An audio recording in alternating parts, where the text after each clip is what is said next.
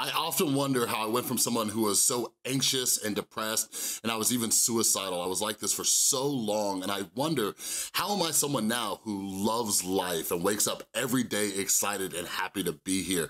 I look at it and I'm like, is there something I did? Is there some kind of formula that I found that I can maybe relay to everybody out there to potentially help them? The answers that I've been looking for might be found in the new book called Lost Connections by an author by the name of Johann. And in this video, I invite you to join me as I try to find out if there's a secret formula for overcoming depression. What is up, everybody? This is Chris from The Rewired Soul, where we talk about the problem, but focused on the solution. And I just finished the book, Lost Connections by Johann. And in this book, he talks about the sources of depression as well as solutions. So I wanted to do something kind of interesting with this video and use myself as a test subject for an experiment and put his solutions to the test. Part of Johann's story is that he was on antidepressant medications for about 13 years, and he found that they never really solved the problem. He would start taking them, he'd be depressed again, he'd go back to the doctor, they would up his dosage, and he would be depressed again, and then they would up his dosage again, and this is a story that is far too familiar for a lot of us who have taken antidepressant medications. So what's going on? So in his book, he challenges this story that we've been told about depression, this story that if you have depression, then there is something chemically wrong with your brain, here's a medication, this will fix it. It'll take those low serotonin levels, it'll raise them back up, and you will be fixed. But like I mentioned, a lot of us have a much different experience with that. So he spent all this time gathering as much data as possible and put them all into this book to see if he could find the real sources that led to some real solutions. So Johann believes that there are 9 primary sources of depression, all right? And in this video, I'm gonna be breaking down those 9 sources of depression. I'm gonna share a little bit of my experience as well as what they are, see how they relate to me, then I'm gonna talk about his solutions and see if maybe this helps come up with that formula that I've been wondering about to see if there is actually something out there that can help people like all of you live much better lives overcoming your depression. My hope by doing this experiment is that Johann is right about the real ways and solutions to overcoming depression. So make sure that you share this video, because even if you're not somebody who struggles with depression, share this video with somebody because it might be able to help them out. All right. So let's get this thing started. So first, like I said, we're gonna go through the 9 different disconnections, as Johann calls it. We're gonna talk about those, and what I want you to do, as you watch this video, I want you to ask yourself questions. As we go through these different disconnections, ask yourself these questions. Do you feel or have you felt disconnected from these different things? All right, let's get started. Disconnection number 1. Lack of meaningful work. So the biggest study on work was done by Gallup, and according to their studies, 13% of people love their work, 63% of people sleep work. And what they mean by sleep work is pretty much you just show up to work to collect your paycheck. Then 24% of people hate their job. I did a video on this recently that you'll find linked above in the info card, but when you figure that 80% of people don't have meaningful work, and it's where we spend most of our adult life, this is a huge factor for becoming depressed. So for me personally, my first real job was in the car dealership industry, and it was one of the most stressful, depressing jobs that I had. Basically, it was my job to be the guy who you yelled at when your car breaks down and you gotta bring it into the dealership, all right? So I was spending my days getting yelled at by customers, but also, my paycheck was 100% based on commission. So it was extremely depressing and extremely anxiety-ridden, okay? And if I'm being honest, this is actually when my alcoholism started to progress. Every night I was going home trying to get blackout drunk so I can leave work behind, and then it progressed to a point where I started taking shots of booze before going into work because I knew how bad my day was going to suck. So yes, I was in a job for a very long time that was fueling my depression because I didn't feel like I had meaningful work, and it was also making me extremely anxious. Disconnection number 6, disconnection from other people. When you feel alone, it makes you feel both depressed and anxious. We often forget that based on our evolution, we're tribal people. We've survived by being here for each other and helping each other for hundreds of thousands of years. Now, in the age of internet connection, we're more disconnected than ever before. I want you to ask yourself a few simple questions so I can try to prove my point to you. Do you feel uncomfortable if a stranger sparks up a conversation with you? Do you find it uncomfortable to start a conversation with a stranger? Now, even strangers aside, how many close friends would you say that you have? Why is it that when humanity has risen to the top of the food chain over the course of 200,000 years by sticking together, that we feel so uncomfortable just simply talking to other people on this planet? Now, growing up as a child of an alcoholic mother, one of the symptoms of children of alcoholic or addict parents is this feeling of disconnection to other people. Throughout my childhood, I felt like nobody understood what I was going through, and I often wondered, why can't I be like them? Why can't my family be like them? And I always just felt uncomfortable in my own skin. So as I got older, this really progressed even worse. So even in high school, even though I was a triathlete playing multiple sports, I had a ton of friends, I had girlfriends in high school, all these things, I always felt like I was not part of normal society. And for some of us, this is even our family. Some of us feel like that black sheep, like we don't even belong in our own family. Disconnection number 3. Disconnection from meaningful values. We live in a world where we're constantly being told that we're not good enough, and the only way to feel good enough is by having things. Did you know that the average person experiences about 5,000 advertisements per day? This comes in the form of TV commercials, radio commercials, brand logos that you're seeing on clothes, as well as different stores that you pass by every single day. In this book, Johann makes a very good point in the chapter. He says that literally the worst advertisement in the world would be to tell you that you're perfect just the way that you are and you're loved by everyone who matters. Like, think about it. If commercials told you this, would you ever buy anything? Of course not. So our value system has been screwed up because we're constantly being told that we're not good enough and we need things to make us good enough. The problem with believing that things are going to make us happy is that we're never gonna be happy because we're constantly moving the goal line. There's always going to be a better job. There's always gonna be more money. There's always gonna be a nicer car, a bigger house, a better girl to date or guy to date. You know what I mean? All these things that we're trying to chase after, they're constantly moving. Not only that, but this constantly makes us even more depressed because we're constantly basing our insides, the way that we feel, based on what other people have. That's one of the reasons why social media can be so depressing, because we're constantly looking at what other people have and what we don't. And I can definitely relate to this one because this is how most of my life was. I always thought, if I could just make a little bit more money, I'll be happy. If I could just date that girl, I could be more happy. If I could just buy these things, I could be happy. But I eventually got to that point and I was making a lot more money than I ever thought I would make, but I was actually more depressed than I had ever been because I was completely disconnected from my values. Disconnection number 4, disconnection from childhood trauma. This seems like a no-brainer, but it's one of the biggest factors when it comes to depression. As I just mentioned, having a traumatic childhood myself, I felt disconnected from other people. In a last video that I did, it was found that some 55% of people in an obesity study were victims of sexual abuse, and even more people in that study were victims of other forms of childhood trauma. Research has shown us time and time again that various forms of the most common mental illnesses are purely based or largely based on the way that we were raised or what we experienced as a child. And yes, we're talking about things like depression, anxiety, PTSD, and even ADHD. There's been some recent studies that show children that spend more times with their parents are less likely to develop symptoms of ADHD. We need to start realizing that as a society, mistreated children turn into mentally unhealthy adults. Disconnection number 5, disconnection from status and respect. We live in a world of social hierarchies, and numerous studies have been done that show we're the most anxious and depressed when our status is low or it's threatened.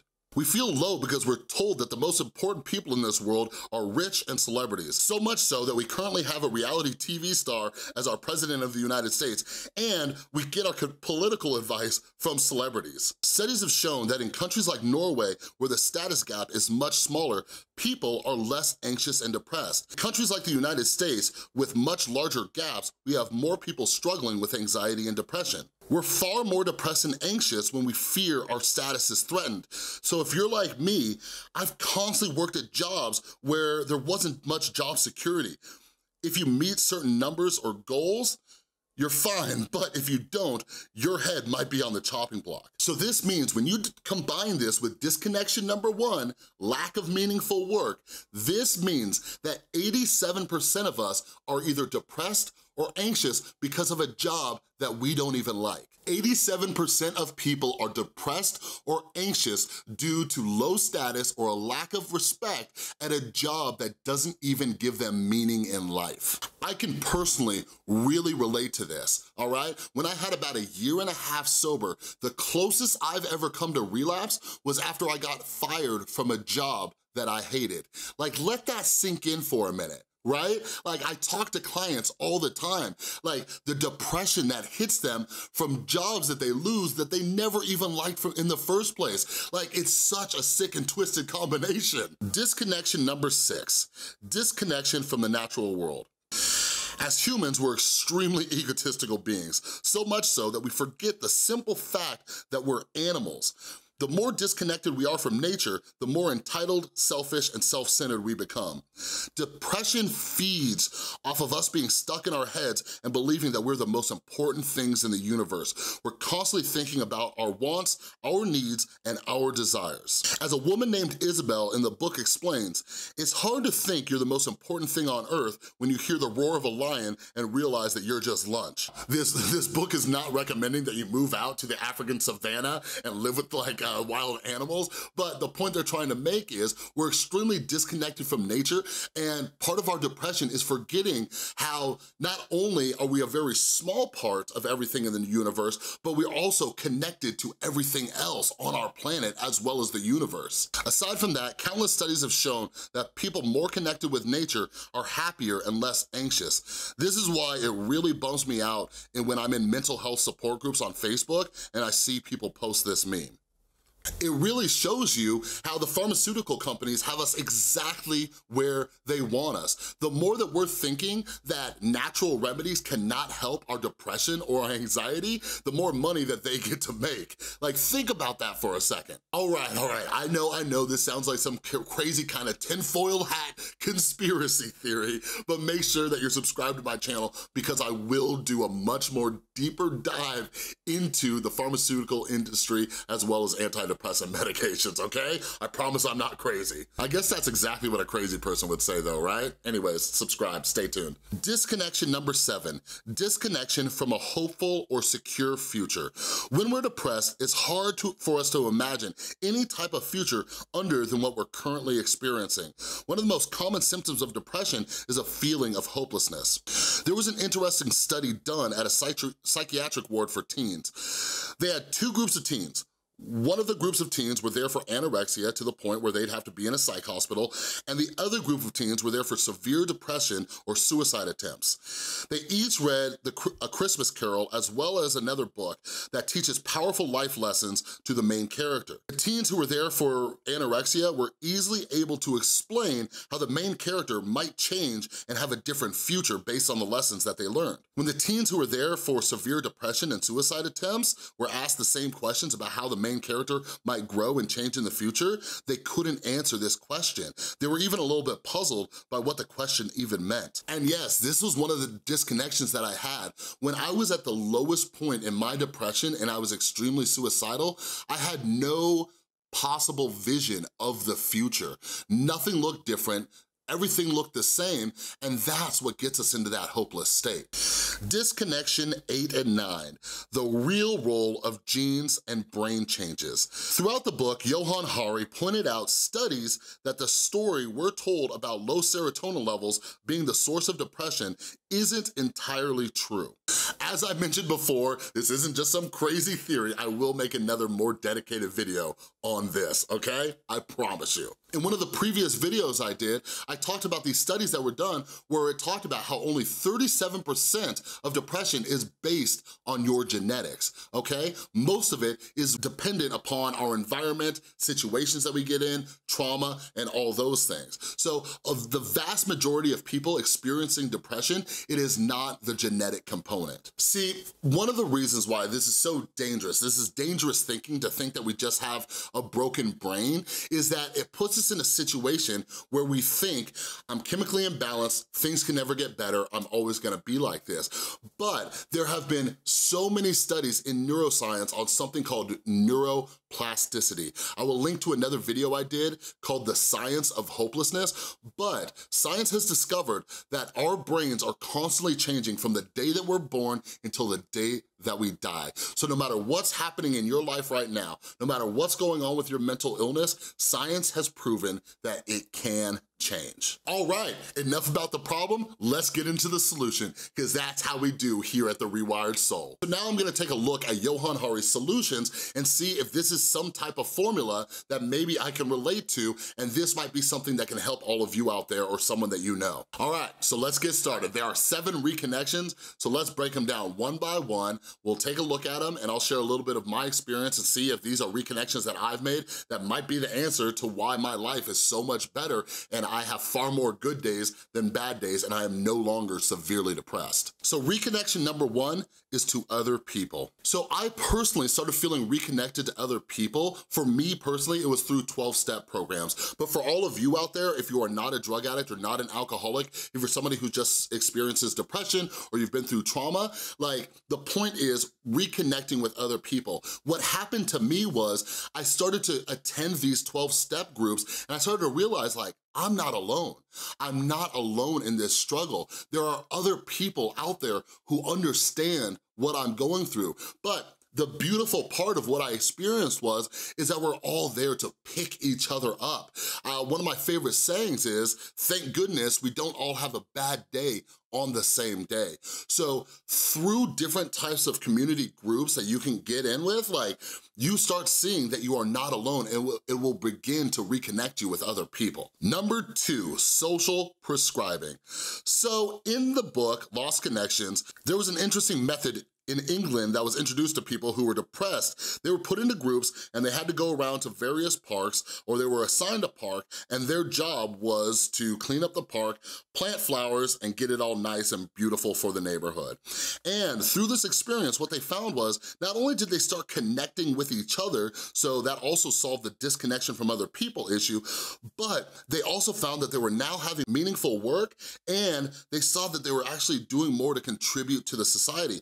They constantly had people from the neighborhood coming by and thanking them or bringing them food, and everything looked amazing. So part of social prescribing is basically working with a group towards a common goal of making this world a little bit better of a place. And yeah, I can definitely relate to that. Today, I am surrounded by people, and I choose to be surrounded by people who all have the same goal of making this world a better place. From everyone from my mom. My mom is, not only is she in recovery from addiction, she works at a drug and alcohol treatment center. She goes in every day helping people overcome symptoms of mental illness as well as their addictions to drugs or alcohol. Then I have amazing people in my life, like my beautiful girlfriend and my son, who get involved with everything that I'm doing to help promote better mental health and increase awareness and stop the stigma. And then my best friend, Brosny, she is one of the kindest people that I know, and she is constantly trying to make this world a better place, which is also constantly influencing me to try to make this world a better place. So the social aspect of what I'm doing today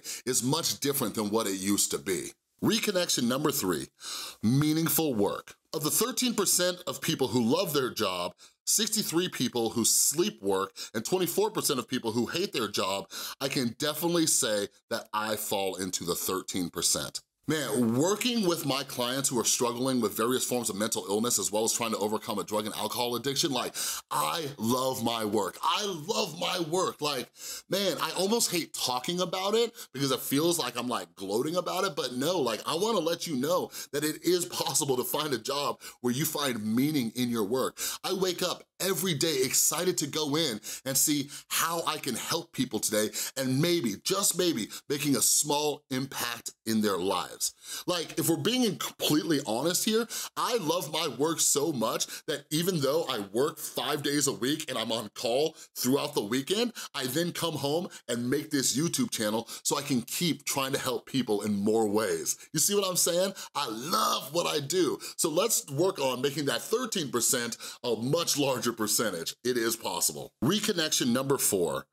Meaningful values. I would say that this is probably the #1 thing that has helped me overcome my depression, and it's so hard to explain it to people. Like, when I explain it to people, they look at me like I'm crazy, and for me, like, through my experience, it just really shows me how really disconnected people actually are from their values. Like, I no longer judge myself from what I have or don't have. I'm not going around in social media basing my happiness on whether I have more stuff than the next guy, or a bigger house than that guy, or a nicer job, or anything like that. Like, I used to think that I would only truly be happy until I got a nice big house, and I eventually got to that point. And now, if I'm being completely honest with you, like, I pretty much live in the hood, and I am happier than I've ever been.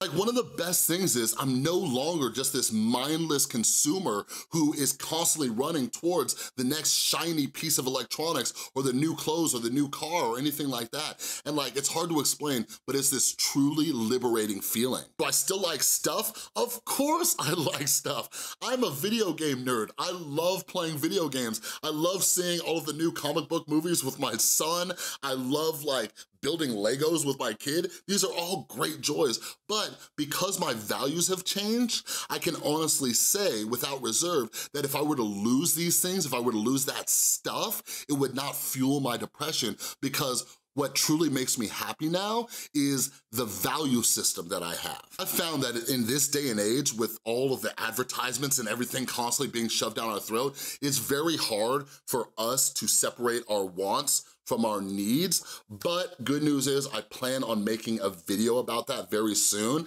and with this exercise that I teach my clients, it'll really help you get back reconnected with your values. Number 5, sympathetic joy and overcoming the addiction to the self. For lack of better words, we have become haters. We get upset over other people's success. How crazy is that? One of the points that they make in this book is that we walk around acting like happiness is some sort of scarce resource. Something in our brain tells us that if other people have too much happiness, somehow it's going to take away from our happiness. Like, I want you to sit back and think about that for a second. That is a crazy way to think, but it's something that so many of us naturally do. Like, I'm definitely guilty of it. Me, this guy right here, I used to be the biggest hater, and it was throughout my life, throughout the time I grew up. Like, me growing up with a single dad, not having that much money, and all my friends have these nice big houses and all these other things, like, I would get mad that people actually have a mom and a dad who are still married. I got mad when my friends got more presents than I did. I got mad about these things, and it progressed into my life. Like, when my friends were getting married and getting better jobs and making more money, I was so upset. Like, I was mad at them. I was like, I deserve that. I deserve these things, right? Like, it's crazy. And it's really no way to live if we're being honest. It's exhausting. So what they're talking about with sympathetic joy, this is actually another word for a mindfulness meditation called loving kindness, and I will do some videos on it. If you check out my video about self-compassion, that is a form of loving kindness meditation, but because of this book, I will be doing a video about the loving kindness meditation that they talk about in this book that relates more to sympathetic joy. Like, now, as a result of being more connected with others, not only do I feel another person's pain when they're in pain, when they're sad or when they're down, and I go and I reach out and try to help them, but I also feel joy when other people have good things happen to them. When I see my friends get promotions or raises now, or they get married, or they get a brand new car, or they succeed, I'm like, heck yeah. Like, anybody who knows me well, like, the most excited you will see me is when I see people in my life succeeding. Like, I will be your biggest cheerleader, I swear to you, because your happiness equals my happiness. You see what I'm saying? You might not see what I'm saying, but if you follow these guidelines, you'll get there, I promise. But the other part of this is the addiction to the self, and this is something that I've had to work on for a long time, and it's really about breaking down the ego, breaking down my selfishness and self-centeredness. These are things that are kind of our default, but we can naturally work our way to quit being so selfish and self-centered. This is one of the reasons I make my YouTube channel. Like I just mentioned, happiness isn't this scarce resource. It is something that is available to all of you and everybody you know. So who am I to sit back and hold on to all the things that have helped me and not want to share them with you? I want everybody to experience what I've been able to experience. Number 6, acknowledging and overcoming childhood trauma.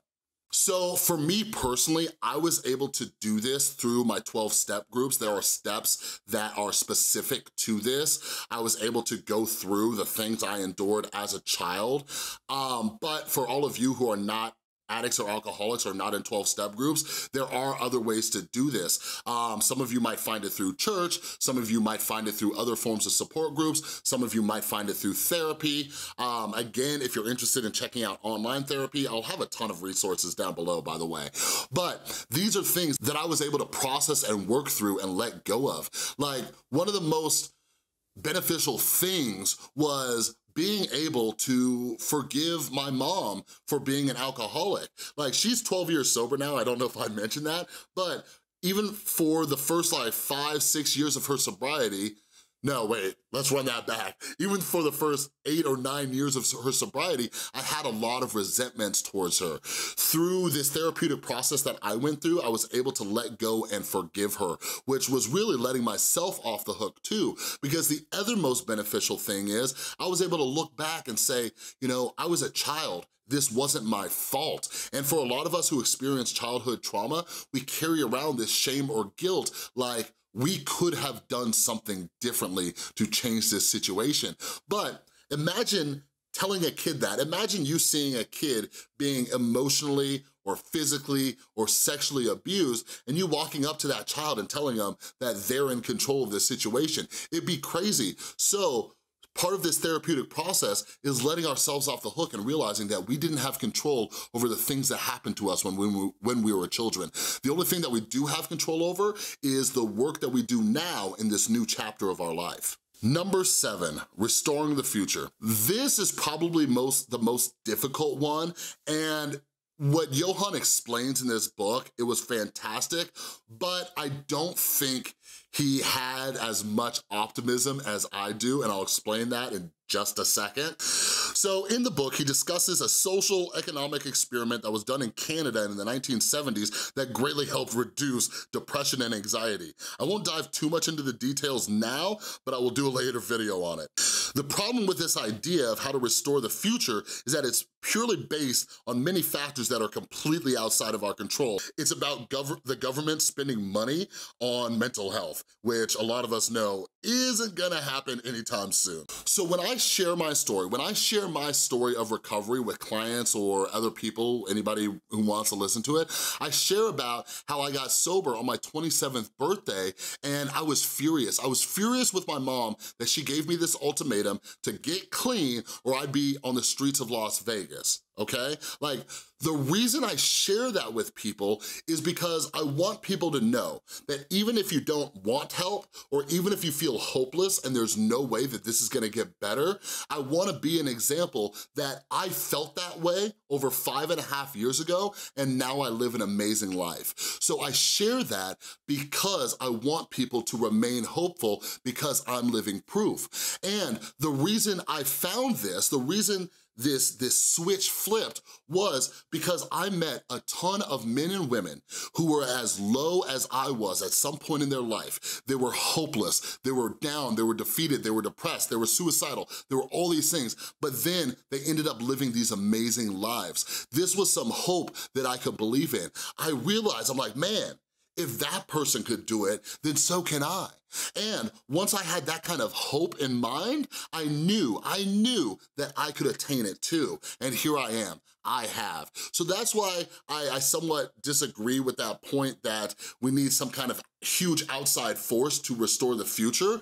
We need to start latching on to people who have been through some stuff and now they're living amazing lives, okay? Because it really puts things into perspective. We often think, oh, well, you know, that's okay for you, but not for me. But when we start reconnecting with other people and seeing what they've been through and the work that they did to get through it, we start to actually believe that we could do it ourselves. I often tell people that the only reason I'm alive today is because of one word, one simple word, and that's hope, okay? Like, hope is such a big deal for me, I literally titled it the name of my first book. Like, it is the only reason that I'm here today, is because I found hope that the future could be better. Looking at Johann's 9 causes of depression and the 7 different ways to reconnect, I think this experiment was a success. I can honestly look at everything he listed and it really shows why my life is better today.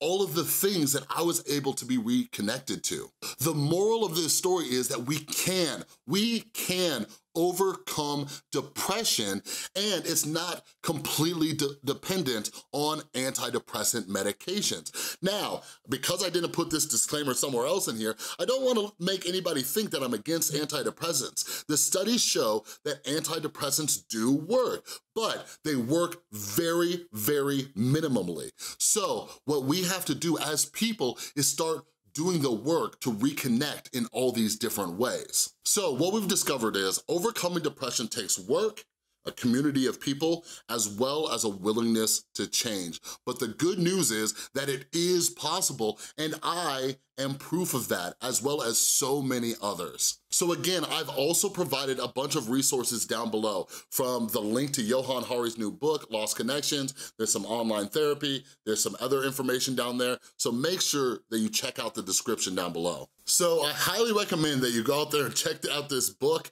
or at least share this video. Share this video with somebody that you know, and let's start seeing if we can start working together and restoring some of these lost connections, okay? And I wanna end this video with one of my favorite quotes from the Buddha himself, which I butcher all the time and can never seem to find it on the internet, but here's the quote that I wanted to share with you. Don't take my word for it. Go out there and try it for yourself. If you like this video, please give it a thumbs up. And if you're new here, I'm making a ton of videos to help you as well as everybody else out with their mental health. Make sure you click the little round subscribe button over there. There are some thumbnails that you can click or tap on. Check out some other videos on this channel. Again, please share this video with people that you know so they have hope restored that they too can overcome depression. Thanks for watching. I'll see you next time.